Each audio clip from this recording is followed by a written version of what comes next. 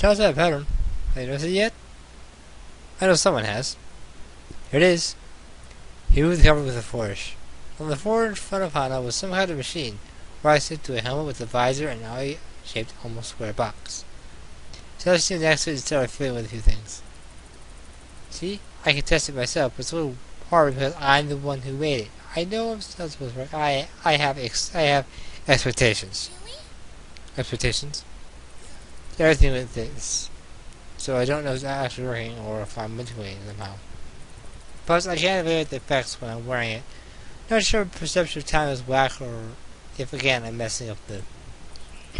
Should be hearing this, so I'll mess up if you run through. Don't mind me. But what is this? Virtual reality machine. At least that's what I hope it is. But no questions, they'll ruin your experience. VR is way too common these days. I've played one VR game. Unfortunately, I no longer have it. I swapped it for something more fun. Breath of the Wild. I have all these things I can swap stuff for. Such as the number of levers in the machine began to hum at a dangerously high pitch.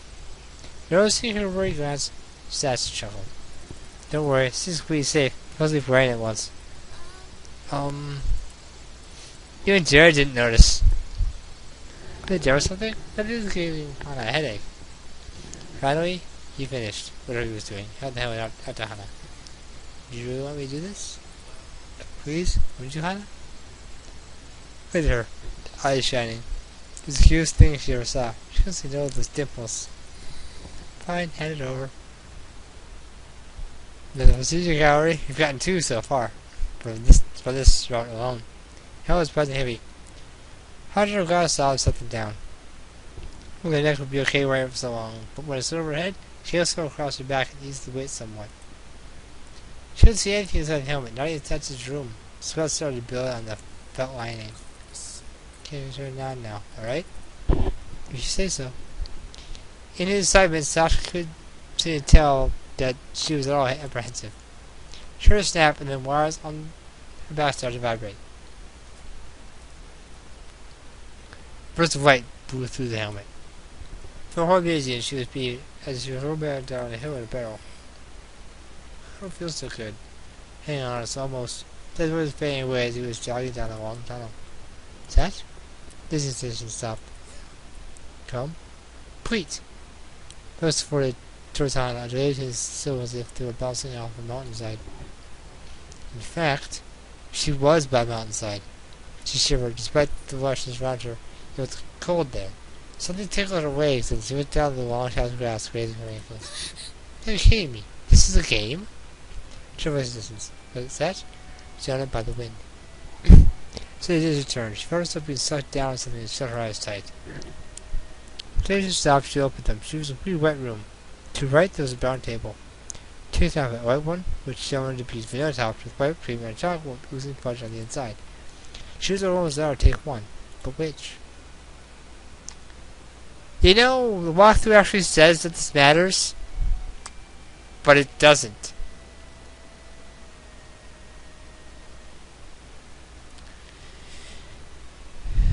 Personally, I'm not a fan of it. Personally, I don't have that big of a sweet tooth. I prefer pie over cake anyway.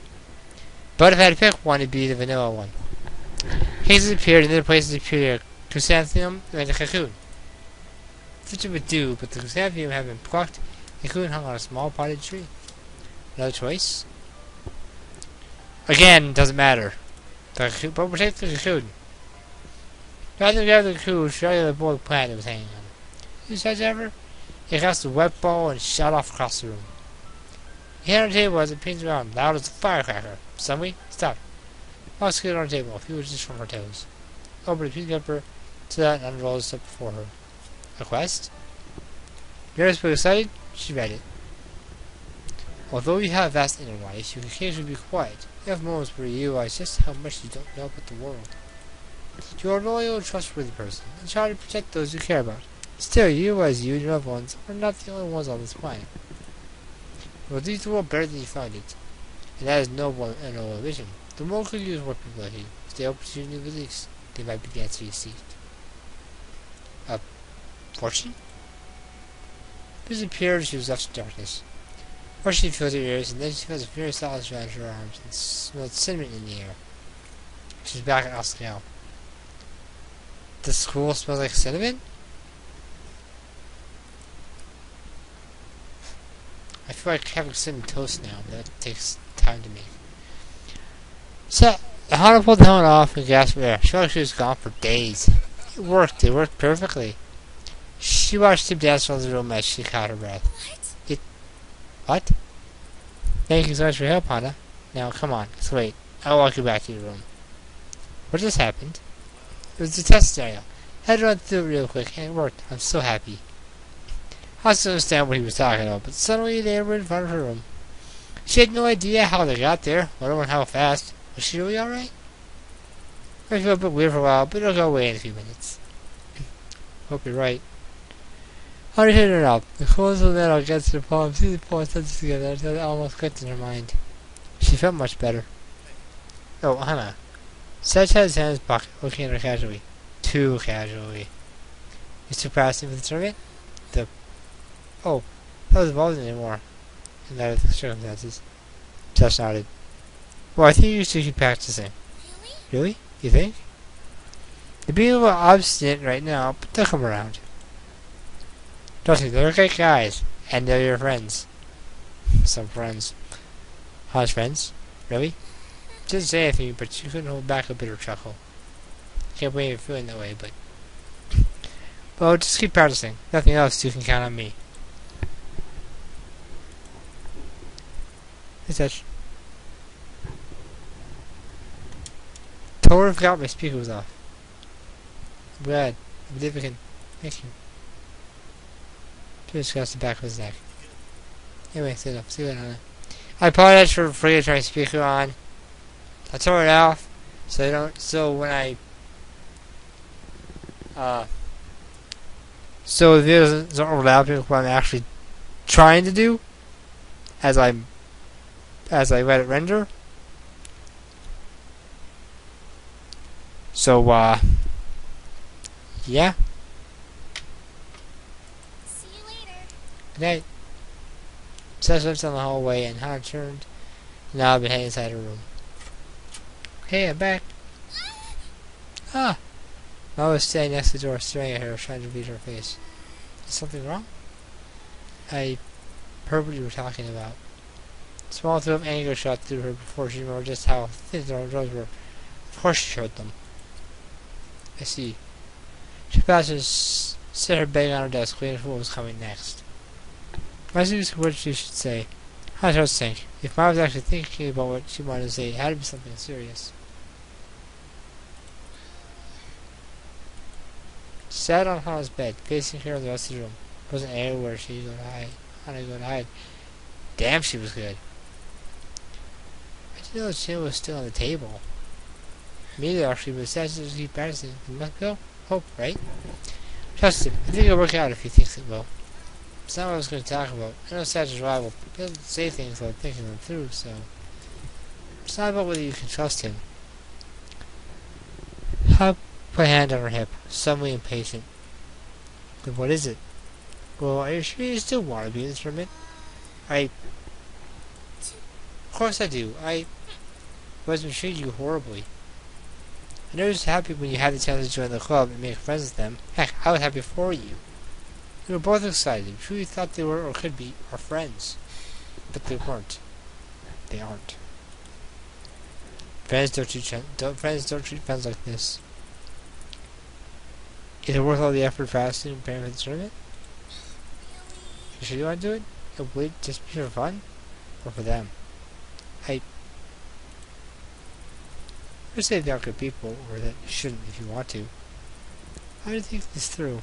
I don't see people take advantage of my friends, people I care about. Take advantage? Were they? Taking advantage of her? Of Hana?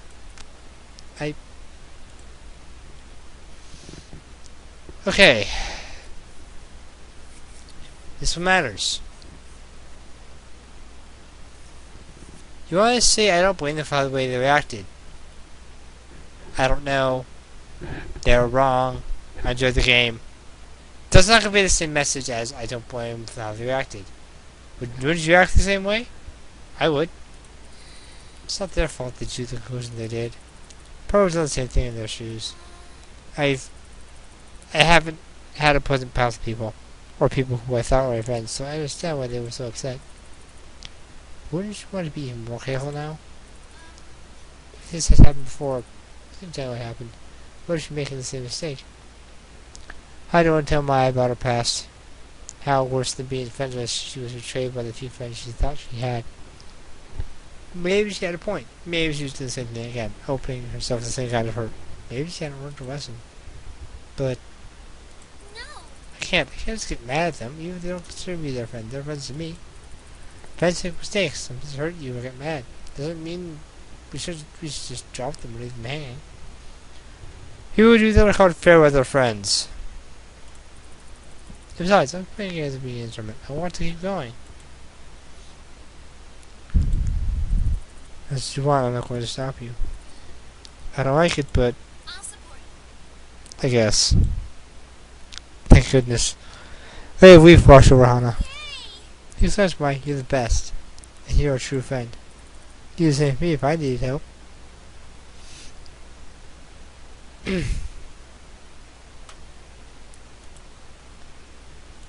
Progressing quickly. Yes, Hana was still working as my prepare for bed. Are you not going to sleep? No, I think I need to finish paper. I want to get it all done tonight. I made a face for a second, Hana's heart stopped.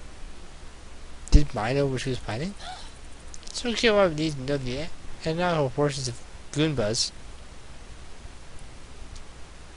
Or stop so many, I almost forgot what they were called. Yeah, me neither. Thank goodness. Well, don't stay too late. I won't. Mai crawled into her bunk under the covers. In no time, she was fast asleep. How do we, if you wish to ensure Mai would wake up, tapping a pencil against her desk. She didn't know what she was going to do. She told anyone. Going out to curfew? It was a big deal. If you went out after curfew at Job Corps, you were expelled on the spot. No questions asked. Not while you're out. Not while you're out wandering. Not while you're not in your dorm room. Not why. No questions asked. After curfew, you're expelled. Just on the spot. Because some building burned down that wasn't anyone's fault. Of course, we all took the blame for it. So no one owned up to it. Nothing in the dorm did it. Can't hardly get anything that can create fire in to the dorm because you can't bring rocks or steel or anything like that. But your phone had a foot in steel in it, which I have had people who actually managed to do that with their phone.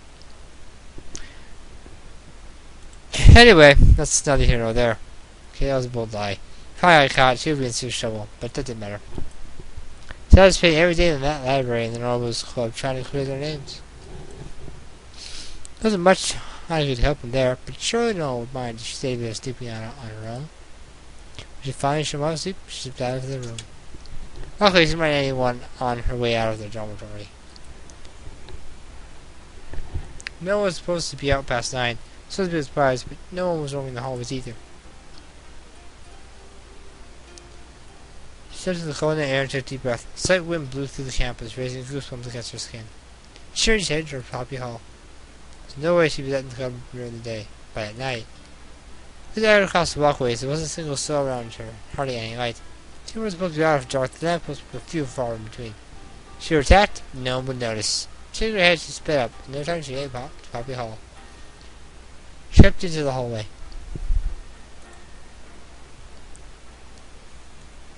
Oh, a crying party. That's what the poster says.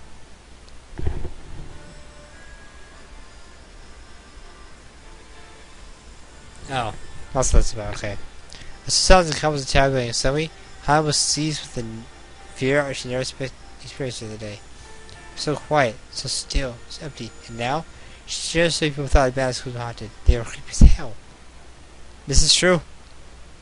Turn the corner past the slab to the back of the building. Noble's club room should be right here. Crap, no!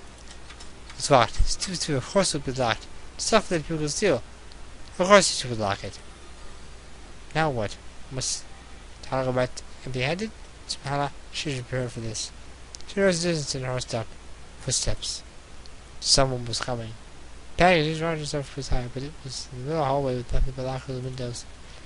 She was trapped.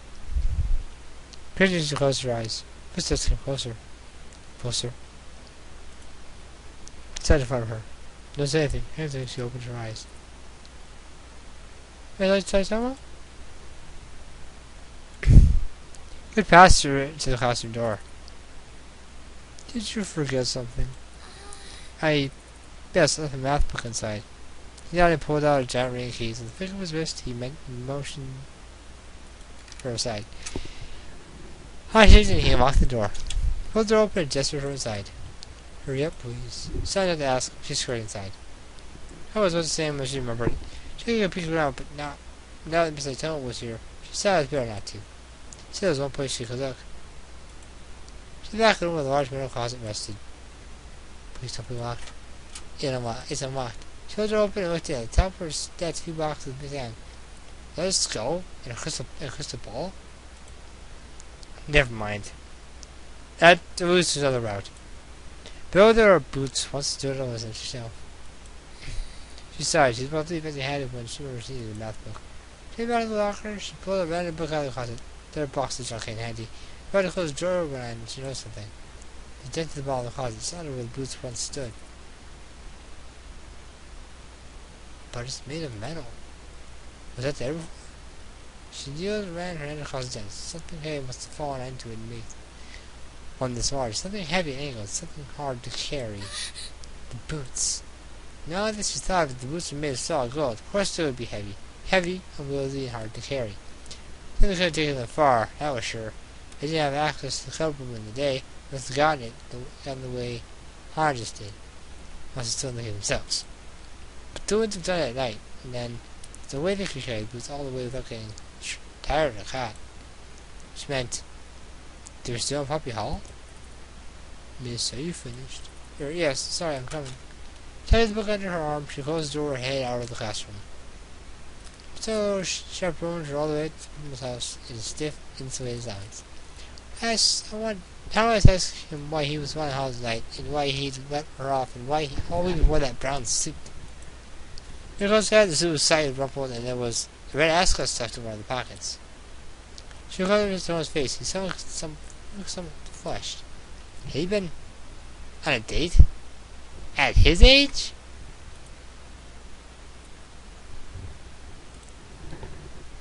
Can I pick this right, actually? He's no tell. I won't either. There's a book in Hana's hand. Shoot out to Dungeons and Dragons manual. What? I won't tell if you don't. Put his fingers to his lips, then turn those heel and whose book was this? Well, as she went back to her room, her chaos inside began to fade. I do know whose it is, but I can't say. Thankfully, Hana was able to sneak back in, hide the book, and pop into bed for my eyes so much moved a muscle. Great. Now she really was a thief.